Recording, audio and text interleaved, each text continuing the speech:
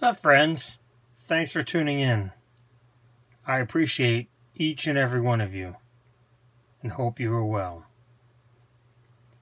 Tonight's episode of H&E is going to be about a topic I've been meaning to cover, but I've been inspired by none other than our own Lee,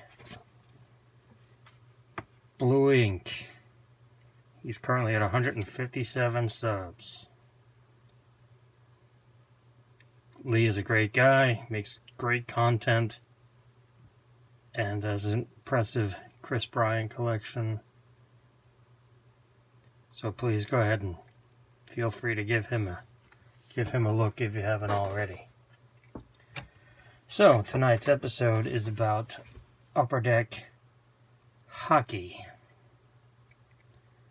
Currently the number 3 all-time running hockey release. Sports card release of the major sports. Clocking in at every year from 1990 through today. Bested only by Topps Baseball, now known as Flagship, and Topps Football Flagship, which ran from 1956 until 2015. Upper Deck Hockey started in 1990 and continues to go today. But the phenomenon that is Young Guns is like nothing else in the hobby. I'm going to show you the cards, probably talk while I show you the cards, but here we go. In 1990, the high number set was released. You can pick up the complete set for about $5. I highly recommend it. It has Sergei Fedorov and Pavel Bure. These are Young Guns. It says they're right in the corner. Young Guns. I don't think Upper Deck knew at the time what these would go on to become, the series, Young Guns series.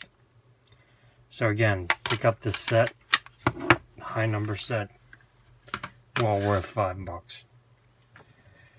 So, every year thereafter they released Young Guns. From 1990, I'm pretty sure every year, but it didn't really become a phenomenon until 2000.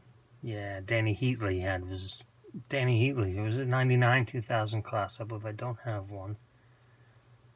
But, Joe Thornton, actually, I should have pulled that out. No, that's World Juniors. That's something else. But anyway,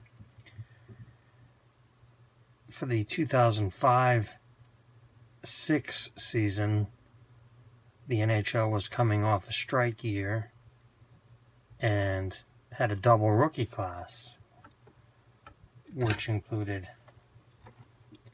Sidney Crosby and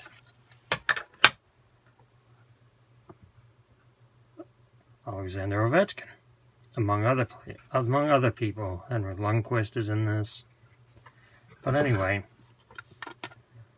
what makes these so amazing is they weren't really hard to get. They were 1 in 4 packs for Young Guns, 24 packs a box, so about six Young Guns per box. But they are not numbered. They are not autographed. They don't have any material, game used, or sticks, or any of that stuff. But this currently in a 9 goes for about $400. 10s are quite a bit more. I believe they're in the 1,000 area, but don't quite. I haven't looked at it in a long time. But point being, they're not numbered. They're not particularly limited. They're not signed or anything. So for a product of that stature, these are pretty incredible. Now these are the go-to. Like Young Guns are like the go-to affordable hockey rookie card. akin to like 2011 update Mike Trout flagship style rookie cards for your basic collector. Now, of course, that's, you know, it has, actually out of the gate, this was probably raw, it was probably like a $125 card right out of the gate when this product came out. Basically, remember opening these boxes, you would, sometimes you would get 1 or 2 per box and you'd sell it and buy more boxes. So those, you know, every year since then, they've continued to put out Young Guns. Here's the 06 Malkin.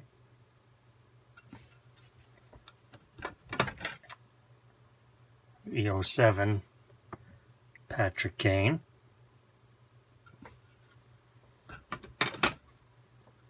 Backstrom from 07. And here's one Lee would like to have in his collection this year. The Taves in the Fine 9. As you can tell, I used to be a fairly big BGS guy back in the day. Here's Stamkos. Much like my baseball and pitchers, I don't really have goalies in my collection. Here's Tavares.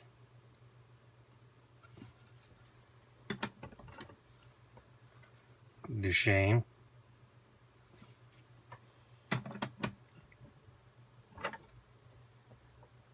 Oh, this was misfound. Here's the Kessel from 06. I don't know how that. I'm going blind in my old age. Jamie Benn.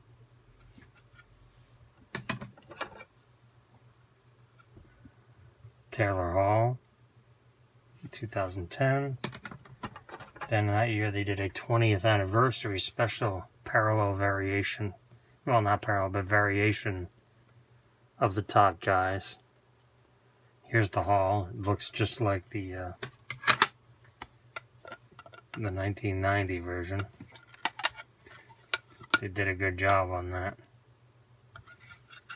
I don't remember how I bought this already. Wasn't in opening packs then. I don't think these were extremely easy to get, but not. Might be wrong on that. You can look that one up. And then 13 is Nathan McKinnon. I have other guys, but these I didn't want this to be a 50,000 minute video, so I tried to pick out some of the more popular guys. And lastly, in my Upper Deck Young Guns collection is this fantastic Connor McDavid that I'm proud to own in a 10. And again, I think this is like a $350 or $400 card now. But yeah, again, there are parallels, and they've actually started making more and more parallels each year. Starting with 15, I think, when E-Pack electronic packs.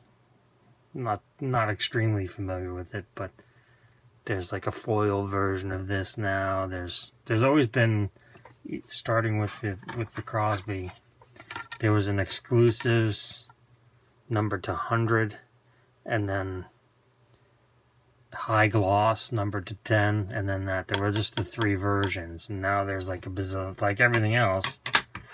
Now there's like a bazillion different versions, but the base root of it is, this is his, you know, most desirable basic rookie card that one could get, you know, relatively easy. I mean, there were probably 1 or 2 of these a case. I don't remember exactly. I think there's 50 Young Guns. There's a Series 1 and a Series 2 every year, but I think it's 50 in each series, so 6 per box. You do the math. Not extremely easy, not extremely hard. Difficult. But yeah, so I just want to do a nice little video on Young Guns.